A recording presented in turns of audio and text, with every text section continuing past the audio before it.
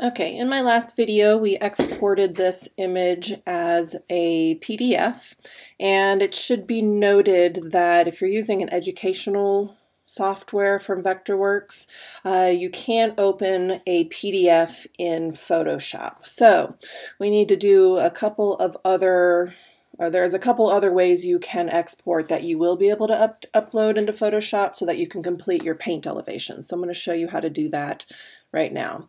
So the first step is to know exactly how tall your objects are that you want to export.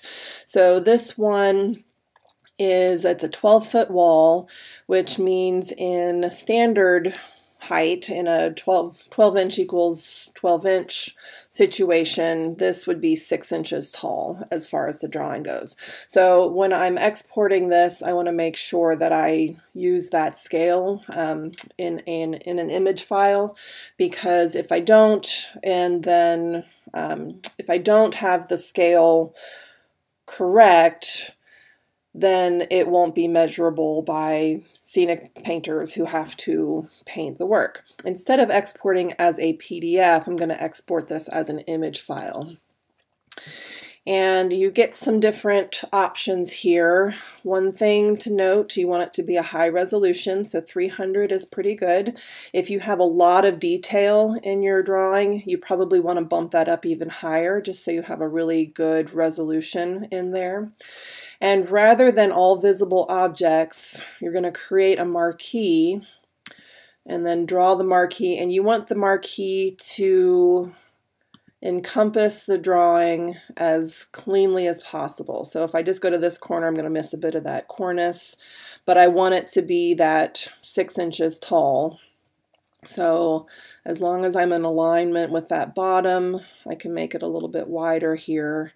And then in this print size, I want to make sure I change that height to 6 inches.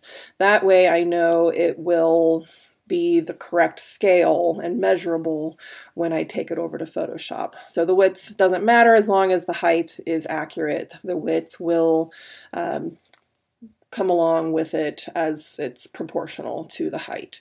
Then you can choose the format, and I'm going to choose Photoshop since I'm going to be taking it into a Photoshop file anyways, so I should be able to get a little bit better resolution with this as well. So if I choose Photoshop and then save,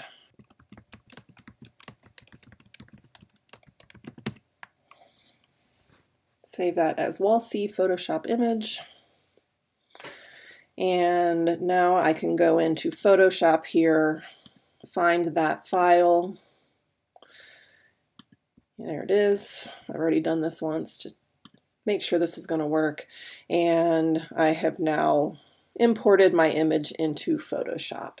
Okay, from here we want to check the size in our file here just to make sure it imported correctly, and as you can see it is 6 inches high, and for a paint elevation that's just a little bit small. So I want to change the image size so that I have a little bit more room to work with, a little bit more detail to be able to deal with this.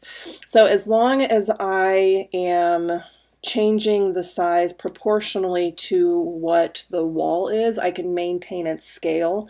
So right now, technically speaking, it would be in 1/2 inch scale. If I change the height of this to 12, because my resolution is pretty high at 300, I should be able to make this change without losing too much detail in the line work here. We'll try that out and see. And so now if I zoom in, the lines are still pretty clean, so I feel like that's going to work out pretty well for me. So I like that a little bit bigger to deal with and to be able to get more detail in the paint elevation itself. From here, I like to give myself just a little bit of room around the outside. So I'm going to change my canvas size to something just a little bit bigger, set it so that it is going to put the image at the middle and the excess space is going to go all the way around. And let's say 8 inches by 12.5. We don't need to add a lot of space. I just like to have a little bit of room to work around the outside. And then you can see that it didn't fill it with any colors or pixels or anything out there. And just so that I can cleanly see the edge of my wall, the lines on my wall, I'm going to take my color picker, choose this color. So every once in a while you'll get something that's not quite white. You want it to be the same white background as what we have here. And I'm going to use the paint bucket.